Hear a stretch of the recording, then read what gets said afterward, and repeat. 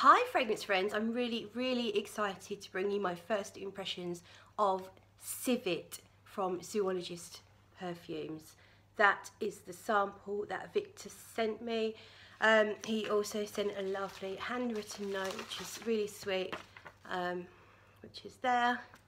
And I'm so excited to try this. The notes all sound up my street. I'm going to quickly read them to you. Top notes: bergamot, black pepper, lemon, orange spices, tarragon. They all sound fantastic. Heart notes are carnation. Frangipani is my favourite fragrance. Frangipani floral thing. Heliotrope, hyacinth, linden blossom, tuberose, ylang ylang.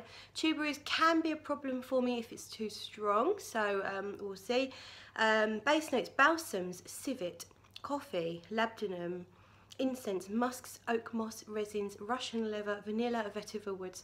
The only thing I might struggle with is if the leather is too noticeable. Apart from that, I'm loving the sound of these notes. I'm really excited. I don't know if I'm going to make this my scent of the day. I'm just going to do some first impressions. If I'm liking it from the opening, I'm going to go for it, go for a full-on wear it to work, and I have got a backup here. If I don't love it, then I'm going to go, because the perfume is Shelley Waddington for Civet, and this perfume is from Shelley Waddington's house, and it's Le Nectar des Îles from En Voyage Perfumes. So I know, obviously that's my bottle, I know I really love that one. So it's going to be Civet or it's going to be Nectar des Îles. I'm sure they're probably worlds apart, so I'm kind of scared. And then I've got to rush off to work, so you know, shall we just get on with it? I'm gonna go here first. Ooh, right, okay, I'm gonna let it settle. Oh, I can smell it in the air. Definitely smelling orange, maybe something a little bit like coffee. Smells good so far, quite sweet. So far, so good. That smells really nice. Definitely, you get those. Bergamot is kind of like bergamot I think is from oranges, isn't it? The peel. Correct me if I'm wrong. But now I'm getting something coming through that is a little bit musky.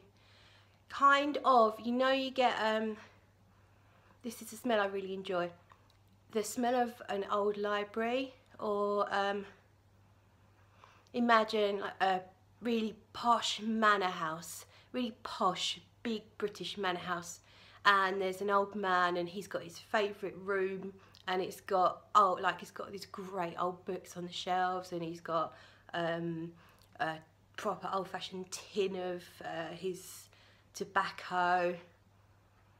It's got that kind of musty old feel, but not in a bad way, if that makes any sense. I can totally see why people say it's got retro vibes. It's definitely got a sweetness, but it's not really sweet. It's just got enough sweetness that it's pleasing me. And these days I always like sweetness, but I used to like my sweetness up here, and now I prefer my sweetness more down here. And this is kind of where this is at. So what am I going to wear? How much do I like Civet? Am I going to go for my favourite from the House of En Voyage, Nectar des Îles, which is a beautiful white floral, tropical, holiday kind of smell, or do I go with Civet? Guess what?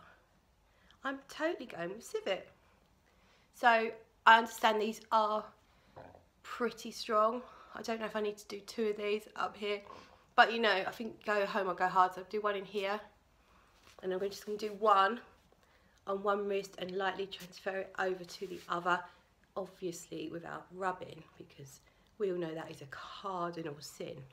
So yeah, so far so good. Really like it on first impressions. It may, after I've had a chance to properly examine it and see what I think, it may even overtake Nightingale as my favourite, but they are on completely separate levels. Anyway, I've got to go to work, and I hope you enjoyed my first impressions.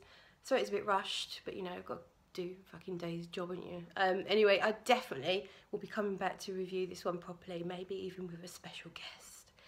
Bye everyone.